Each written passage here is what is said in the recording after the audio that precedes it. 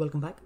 So in this video we'll be talking about Microsoft Azure Active Directory identities from AZ104 Microsoft Azure Administrator. So let's go ahead and start with the lab 1.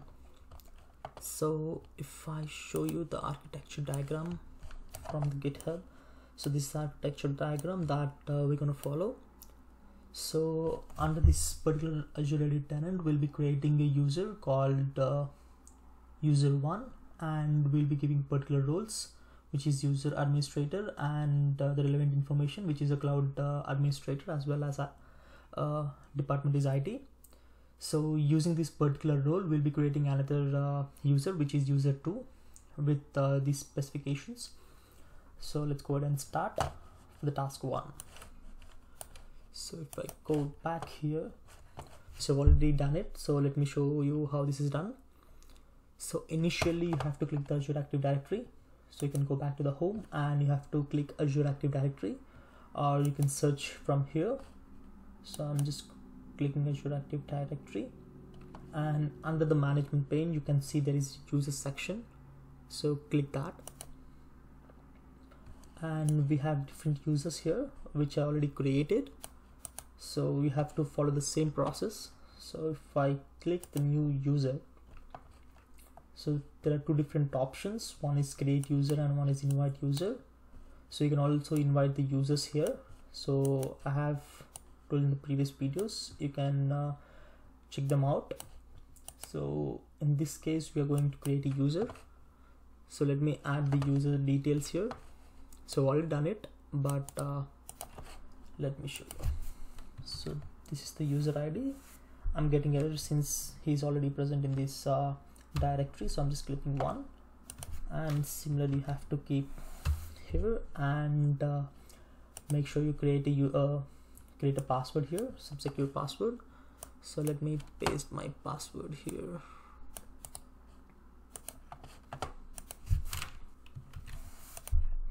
Done. And here, coming to usage location, make sure you keep it as US. So basically the usage location informs the cloud where the individual is centrally located. So in this case, we'll be dealing with United States. So just click United States, and coming to the job roles.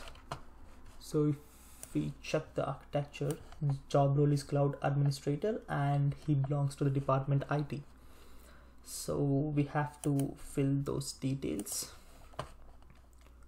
Coming to the job title, it's cloud administrator, and coming to the department, it's IT. You can fill the other details if you want, but I'm following the process, so I'm just leaving here right now.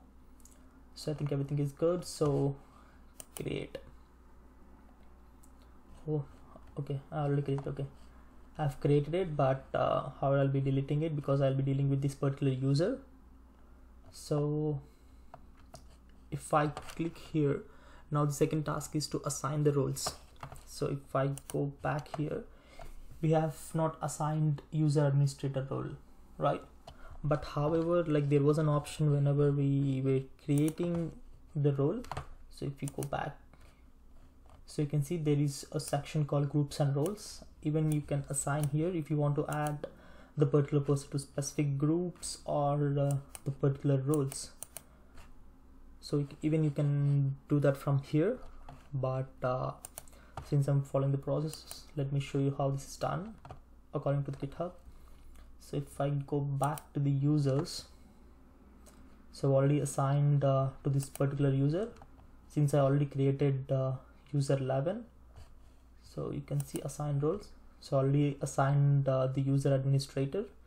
So you can see the description. He can manage all the aspects of users and groups, including the resetting the passwords.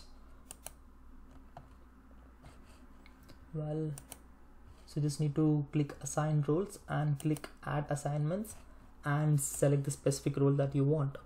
In this case, it's user administrator. So we have to click the user administrator, and it will be done. So we have completed for that, and the next one is we have to go to the incognito mode, and then you have to log in with this particular user. So when you log in, it will be asking for you to resetting the password, so you have to create some other password.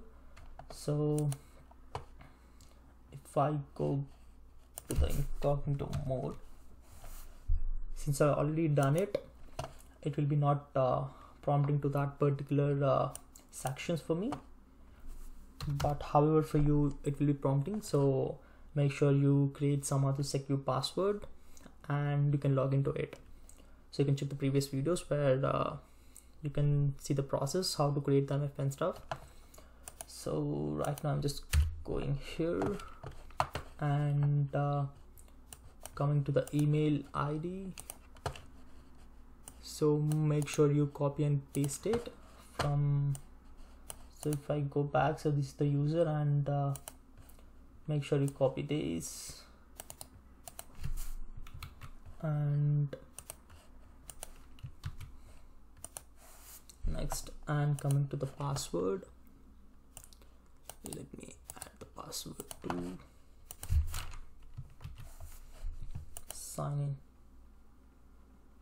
So you can see it's asking for the approval, so I'm opening my authenticator app so that I can approve it, which will take just in a few seconds.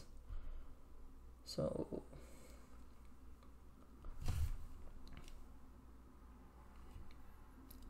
I have approved right away, so you can see it will be redirected to the portal.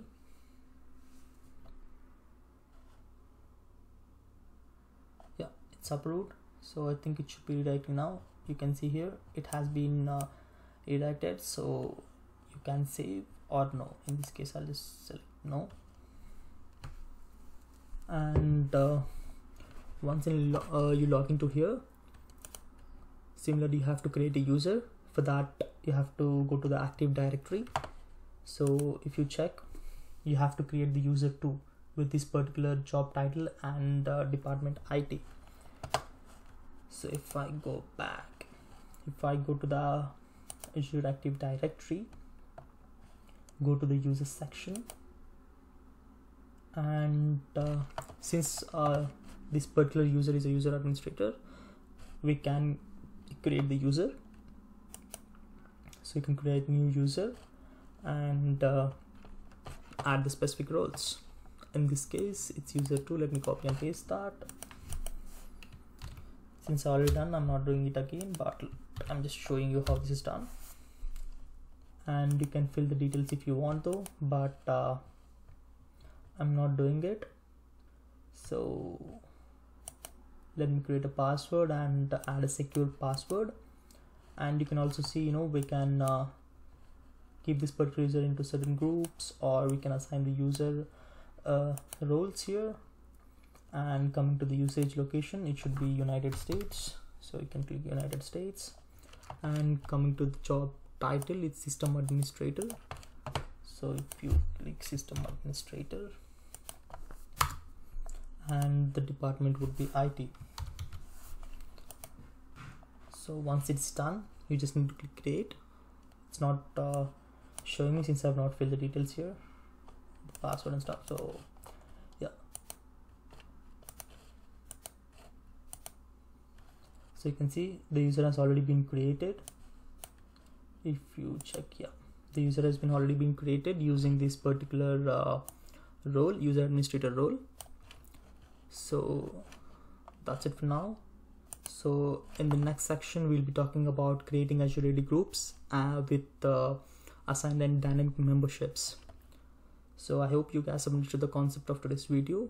If you like the video, please click the like button below, and if you're not subscribed to my channel, please do subscribe to my channel and please share the video. Thank you.